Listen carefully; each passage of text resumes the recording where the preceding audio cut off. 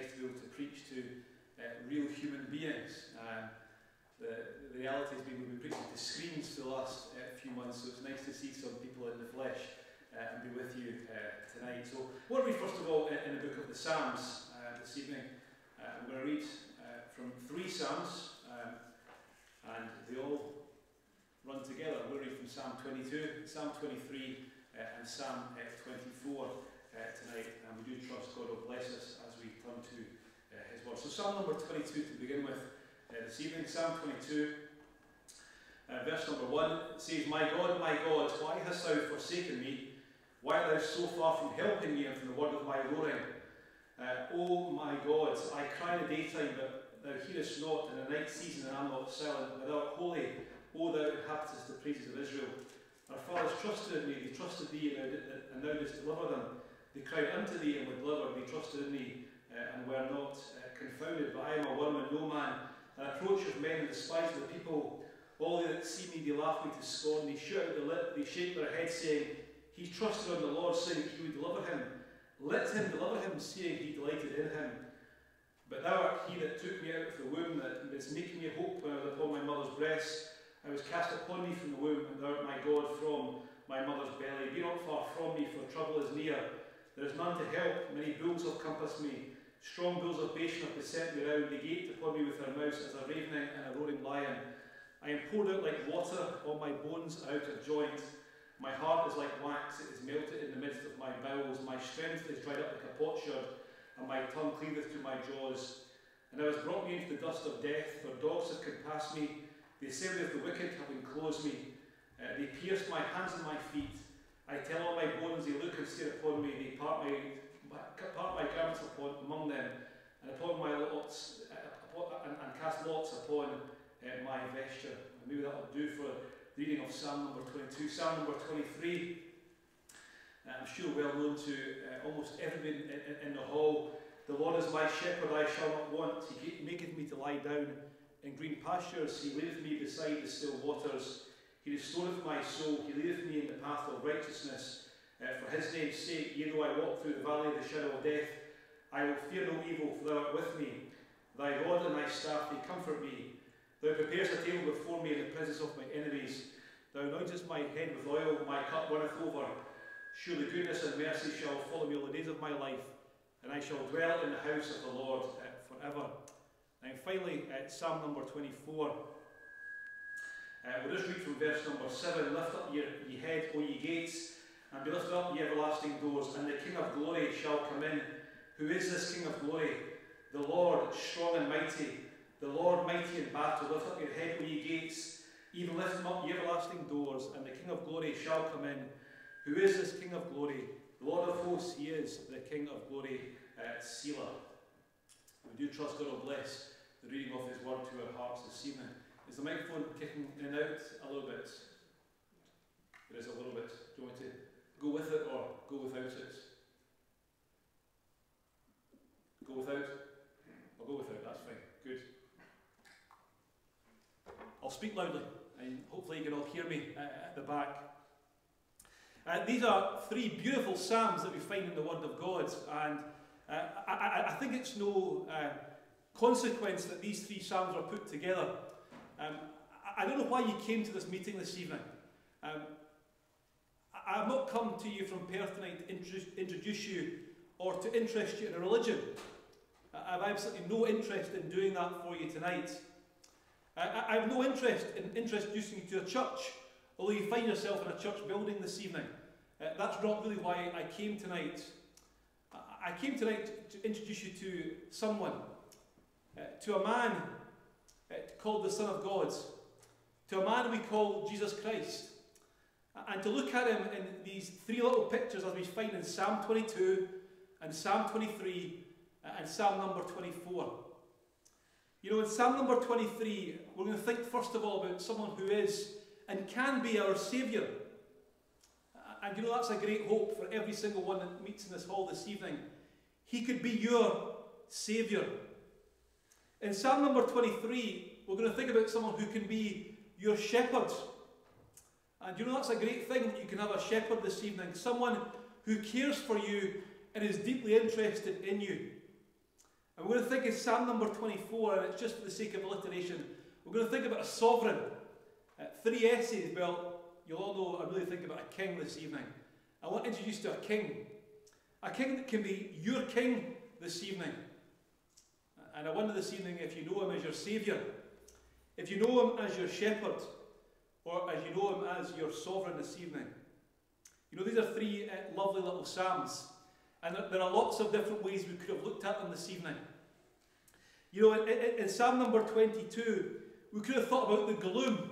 There's lots of gloom in Psalm number 22. We could have thought about Psalm number 23, about the glen. It's all about the shepherd and how he leads the flock into that where there's pasture. Or we could have thought about the glory of Psalm number 24 and the great king that we'll see in a future day. We could have thought about Psalm number 22. It's a psalm of isolation.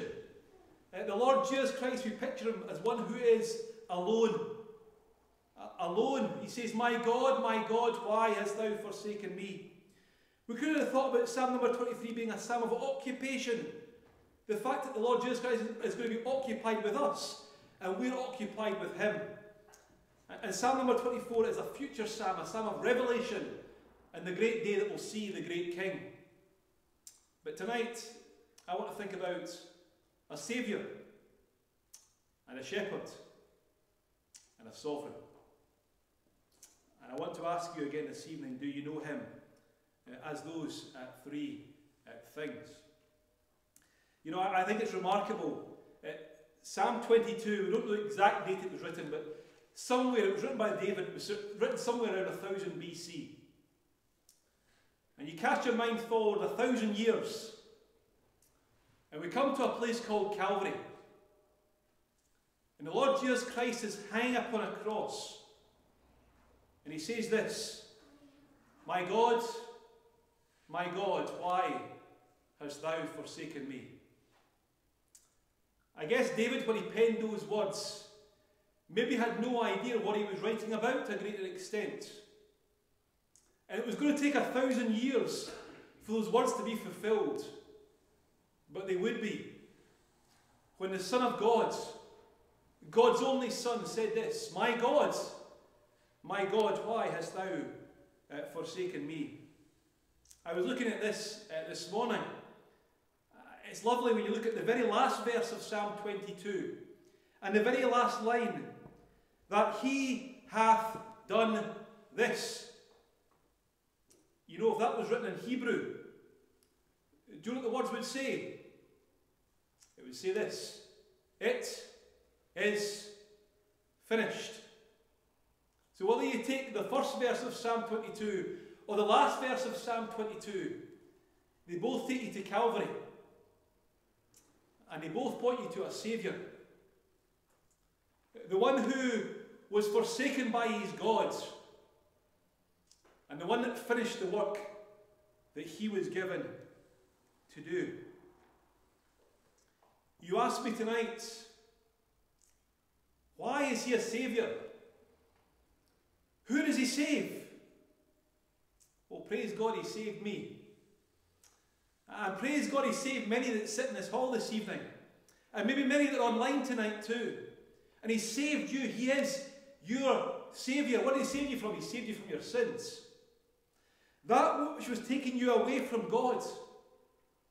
The Bible says he came to seek and to save that which was lost. And friends, tonight, if you've never got saved, if you've never known him as your Saviour, you're lost tonight. You're lost to God. Because you're still in your sins. But you know, the good news of the gospel is this, that you can be saved. You can have a Saviour. One who loves you so much. And he gave his all for you at that place called Calvary. You know, being lost is horrible. I used to get lost all the time. The number of times I had to go to, well, it was always that centre at the middle of a shopping centre where you had to have your name announced. Could the parents of Scott Brooks please come and reclaim him? It's a horrible feeling when you suddenly realise you're lost. wonder if it will dawn on a soul in this meeting tonight that you're lost. That you're lost in all your sin. That which is against God is taking you away from God. And tonight you're lost. You know, there's a story told of a man who had 100 sheep. And one got lost. Just one. What would the shepherd do? Well, my Bible says he went and found the sheep that was lost. You know, maybe the Saviour will come to this place tonight and find a sheep that's lost. Will find you that is lost in your sins, and He'll bring you to a knowledge of Him.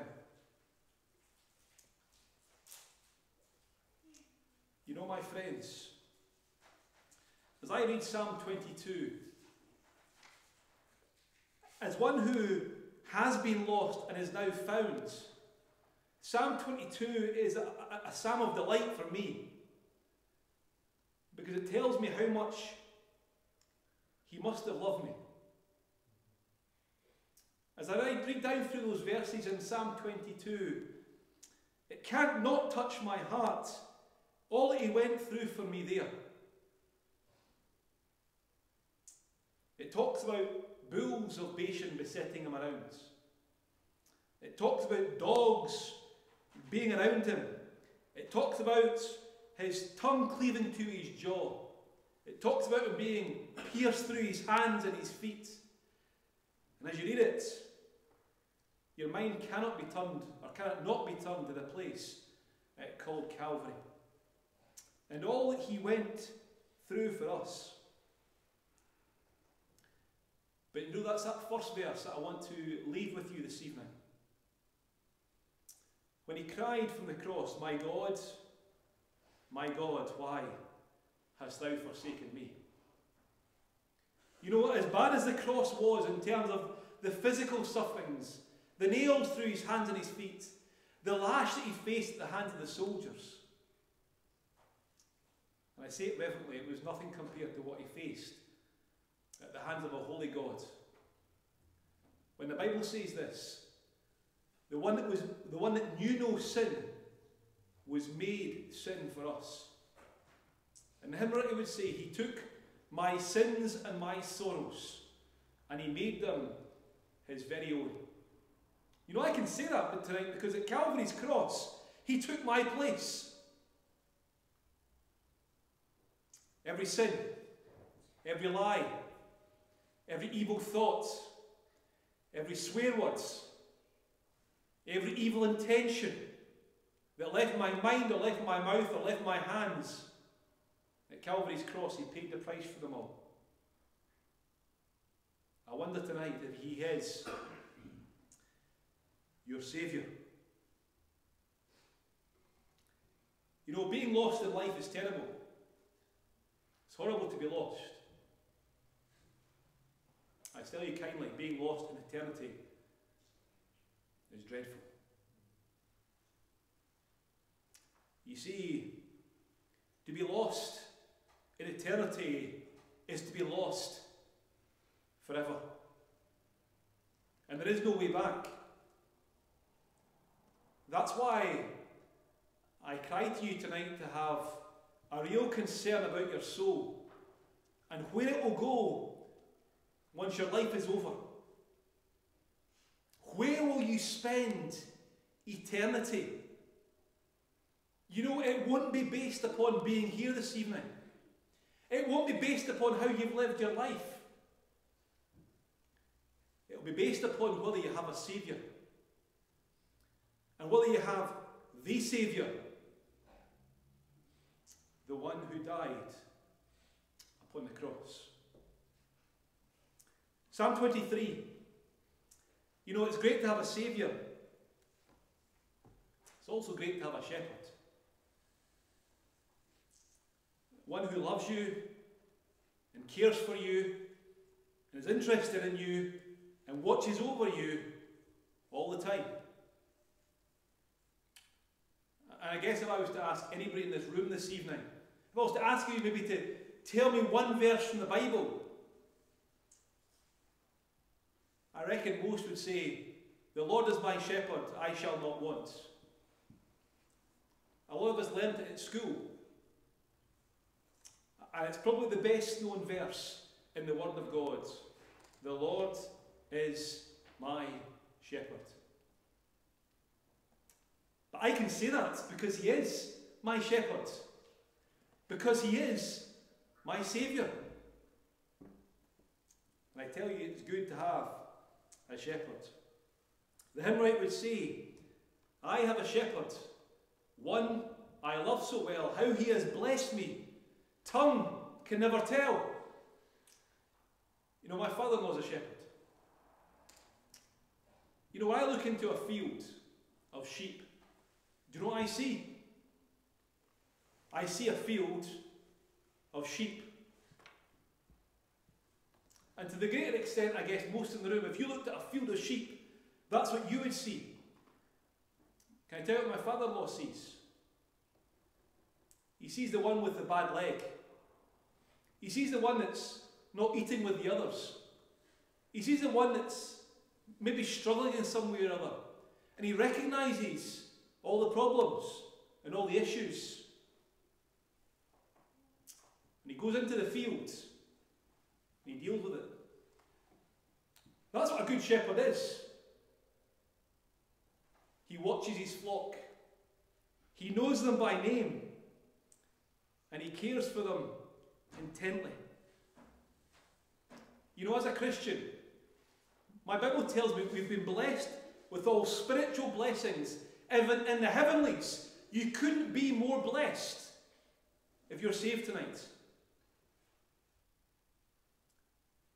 But that doesn't mean life won't be without its problems. You know, there is something being taught just now called the prosperity gospel. And it tells you this: if you come to God, if you believe in God, you will have health, wealth, and happiness. Can I tell you this? You won't have any of those three things potentially. Being a Christian will not preserve you from having bad health. Being a Christian will not make you wealthy. Being a Christian sometimes will not make you happy. But can I tell you this? It's the most wonderful thing to be a Christian. To have somebody who looks out for you and cares for you every single day, and knows what you're going through, and knows the troubles of life, and cares for you intently. You know, there's a man in the Bible called Paul. And Paul, well, we don't even know what it was, but I think he had a physical problem. And you know what? He prayed 3 times to God that this problem would be taken away. And you know what God said to him? My grace is sufficient for thee. I'll be with you. I'll help you through the problems. And that's what God will do for you tonight, my friends. Whatever problem you're facing in life, He'll be with you. You know, there's a man called Horatio Spafford. And he wrote a hymn, a very well-known hymn. Well, I need to tell you the background to his story. Horatio Spafford was a very wealthy man. And he moved to the great city of Chicago to set up business, and his business was real estate, buying and selling property.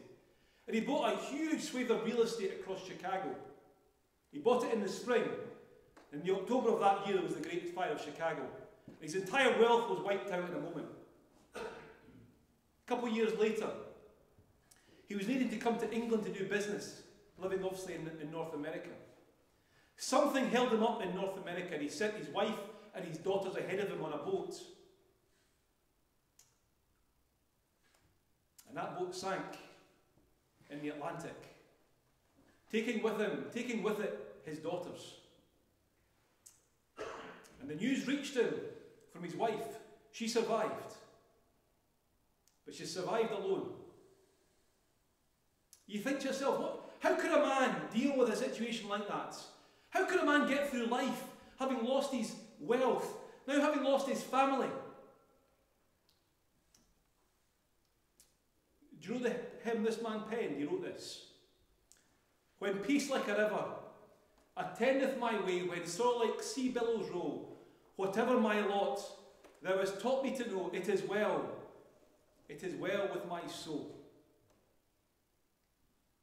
Spafford realised the most important thing was this: it was well with his soul. That the Saviour would be with him. I don't have time this evening to walk you through Psalm 23. Do it tonight in your own time. And look at everything that the Saviour brings to you. Look at everything you get with this great shepherd. The one who cares for you. The one who leads you beside the still waters. The one who will restore your soul. The one who feeds you. The one who cares about you so intently. He loves you more than anybody else will ever love you. And he showed that by dying for you upon the cross.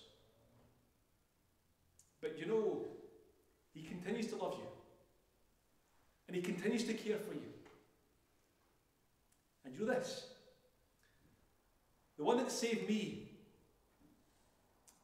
back in 1987, the one who became my Saviour in 1987, he's still my Saviour. And he'll always be my Saviour. And the Bible says, no man can pluck me out of the Father's hands. You know, if you're saved tonight, you will never be lost. You're always saved. Why? Because he's a great Saviour. And he's a great shepherd. The one who cares for the sheep. But you know, I want to think finally about Psalm number 24. And in Psalm number 24,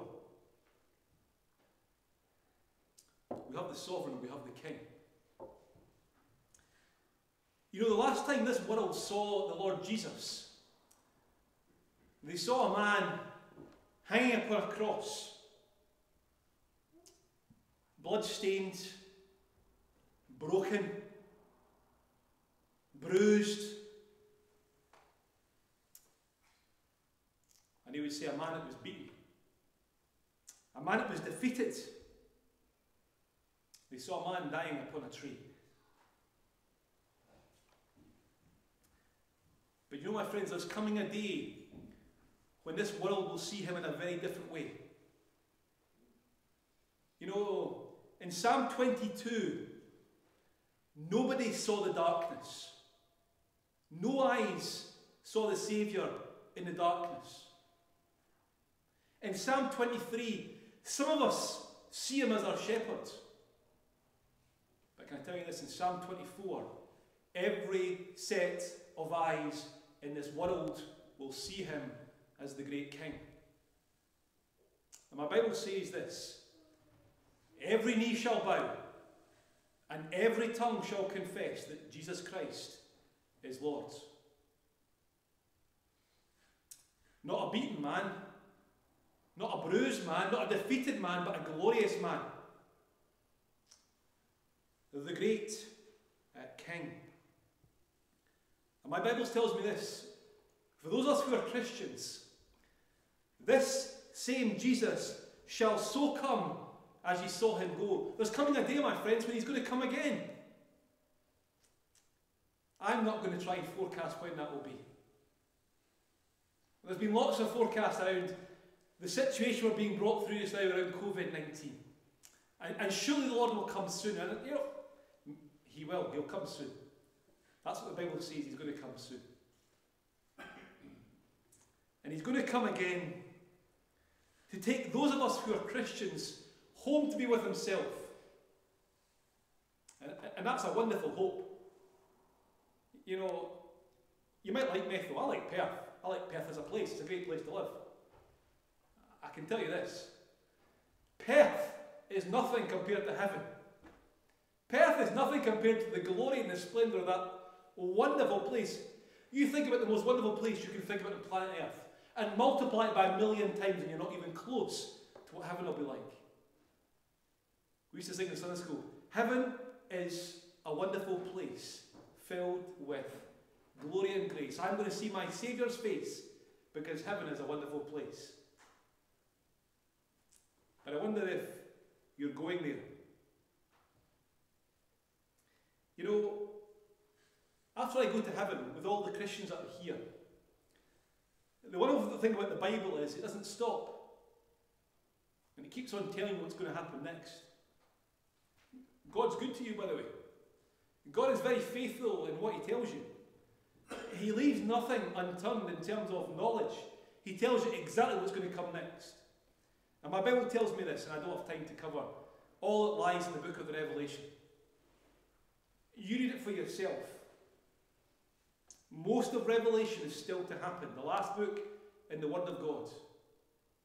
The first thing that's happened is this: there's going to be 7 years of tribulation. The like of which this world has never seen. You think a pandemic is bad. You think World War I and World War II were bad.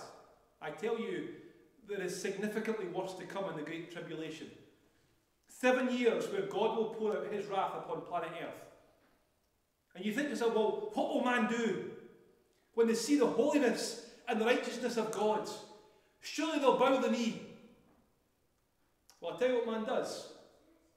He shakes his fist at God. He says, no God for me. And my Bible tells me about a scene. And there's a great plain. The plain of Megiddo in the centre of Israel. And in that plain there's going to be a great battle called the Battle of Armageddon. And in that great day, the armies of the world will be arrayed against the Son of God. Not the broken man, not the beaten man of the Gospels this time, but the great and glorious King. My Bible says with the word of his mouth he'll destroy the armies in a moment of time.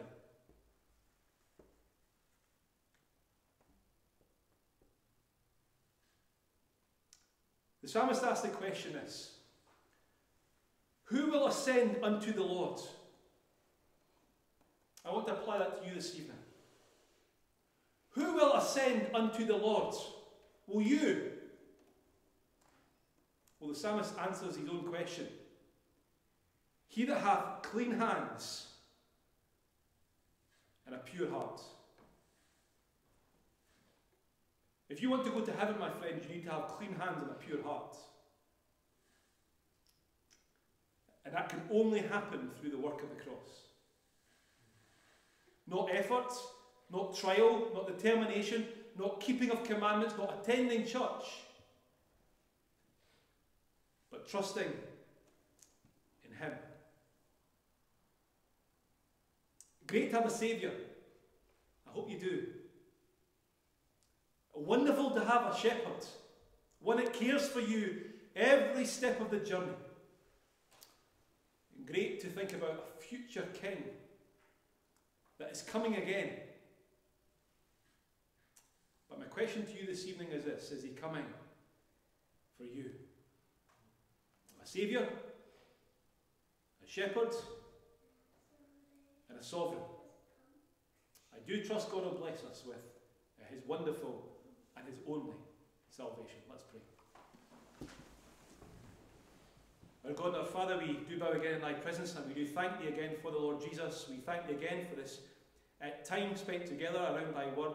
We do just thank thee for these scriptures that have been written aforetime, that they are written, Father, for our learning. And Father, we do again just thank thee for these wonderful verses that relate to us of the great Saviour and the one indeed who died upon the cross to save us from our sins. We thank thee that we can have a Saviour, one who indeed who died for us. We thank thee, Father, for a shepherd who cares for us, and one indeed who knows all that we're going through in life. And Father, for the great King, for a great sovereign, who's coming again one day. Our Father, we do again just ask in thy goodness, thou would bless every soul, whether it's in this hall or whether it's online this evening, listening to this message, that thou would bless us with thy salvation. Our Father, we do again just thank thee that thou art long suffering with us. Many of us have heard this message time and time and time again. Our God, we ask thou would have patience with us just a little bit longer, that we might know thee as our only Saviour. Bless us, Father, now as we depart. Keep us in thy care, we do pray. And Father, again we just bow our hearts again to thank thee for the Lord Jesus, in his precious name.